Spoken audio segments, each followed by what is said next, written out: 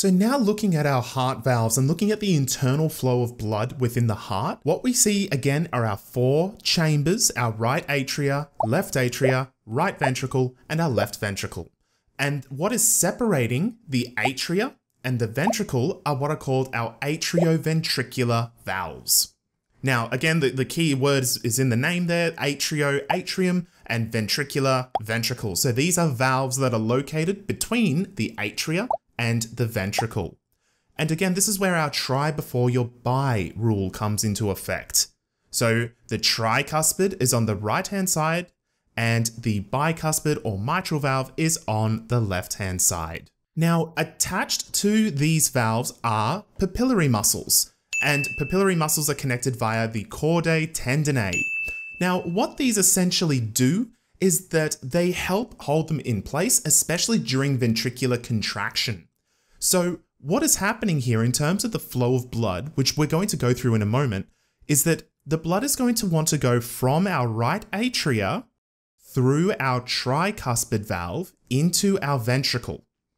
Then the ventricle is going to constrict and it's going to squeeze and want to push the blood up and out this way in order to go to the lungs.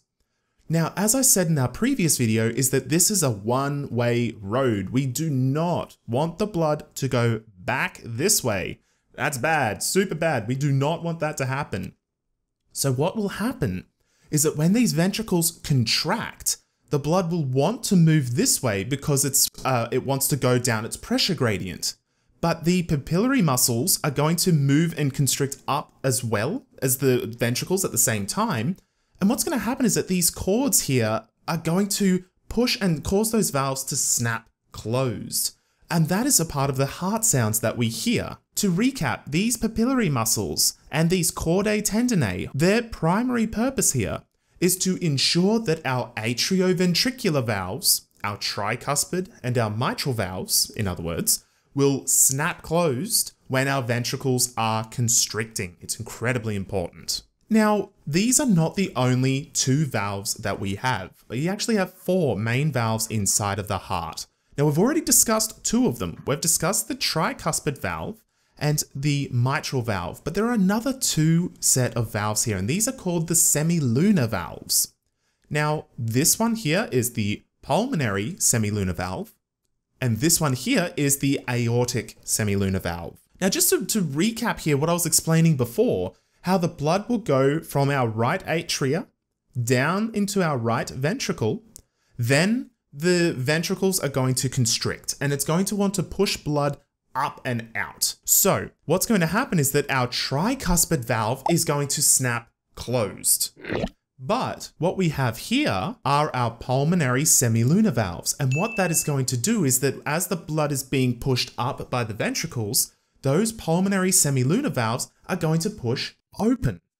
And this is the first step in our pulmonary circuit in which we are trying to transport our deoxygenated blood to the lungs to get oxygenated. So the pulmonary semilunar valve, which is again here, is located near the right ventricle, and our aortic semilunar valve is located near the left ventricle. And again, the aortic valve is leading to the aorta, the biggest artery in the body. When our atria is constricting to push blood from the top part here down into our right ventricle, we can see it's going to push this tricuspid valve open. When the ventricle constricts, we can see instead of it being nice and open, they're going to snap closed because these valves are made up of cusps.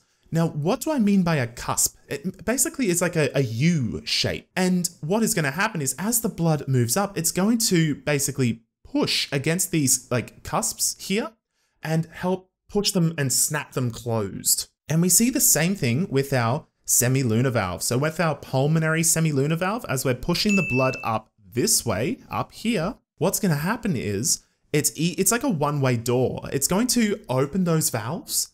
But then once the ventricle stops constricting, what's going to happen is the blood's going to want to fall back down, just purely by gravity, plus the pressure gradient, but we won't get too much into that. So as the blood wants to fall back down, what's going to happen is that the blood is essentially going to be caught in these little cusps here, like as we see here, and cause them to snap shut. And it stops that blood from moving back into the heart. Then, during the heart's next constriction, when it beats again, it's going to push more blood up. It's going to cause those valves to open up and more blood to flow through.